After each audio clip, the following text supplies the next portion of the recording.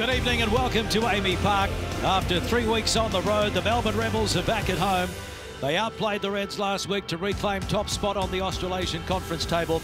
The Sunwolves showed what they are capable of last week, upsetting the Waratahs in Newcastle, and they hope to go back-to-back for the first time in 2019.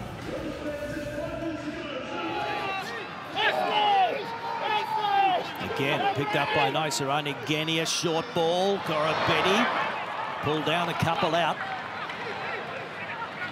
Phillip driving behind him, but he goes to ground. Genia, wide ball out to Hodge, and over he goes. Relentless pressure. And they're over for the first try, and it is Reece Hodge charging onto a beautiful ball from Will Genia. Marika Corabetti off the set piece, went straight at Hayden Parker, and then they could quickly get some momentum on the right side. Will Genia, he's got 1, 2, 3 options there, and picks the Reece Hodge, a good little angle. So Quade Cooper, cut out pass, English straightens and he goes straight through, and he's got Hodge on the left, and Hodge has got a double! Reece Hodge! Oh, wonderful backline move by the Rebels. Well, you got to watch the work from Tom English. He just goes on the outside of the pass. He drifts on the pass from Quade Cooper. Keeps the ball in 2 hands at the start. Looks inside of Billy Meeks. I thought he'd blown it.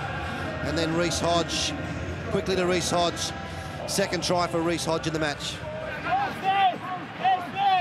Genia. Cooper on the toe for Meeks to chase. And it's a real mess back there. And it's a gift 5 points for the chaser, Billy Meeks.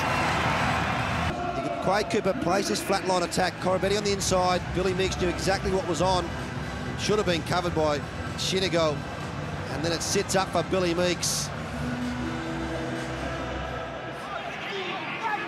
Shigano, wide ball, planned move.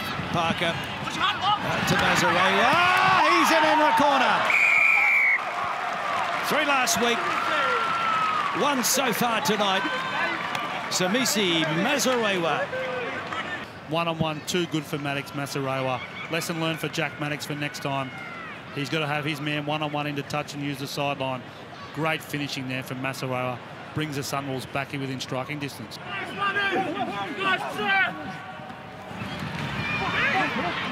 Inside ball from Meeks to Genia. And Hodge! Reece Hodge! Hasn't got 3, but he's got a try assist, and Quade Cooper gets the 5-pointer. What's the work? Billy Meeks just gets a really good little offload away. Will Genia waits the right time. Hodge back to Quade Cooper, had his birthday yesterday and gets a try under the post for the Rebels just before half-time. Hodge has 2, Meeks 1, Cooper 1, 28-8. Oh, I don't think there was any risk of us being complacent here. I mean, I think first of all they're a good side, they're well coached, and they've got a real purpose now. You know, being cut from Super Rugby and having been in that situation myself, it's a pretty galvanising thing. So. And Mazarewa, he has got a double. Well, talking about giving them an opportunity, and the Sunwolves are in. Samisi Mazarewa, his second try. He's got 5 tries in 2 matches. And they got some width in their play finally. Hayden Parker getting some width out the back, some space. Pryor did really well to straighten the attack up.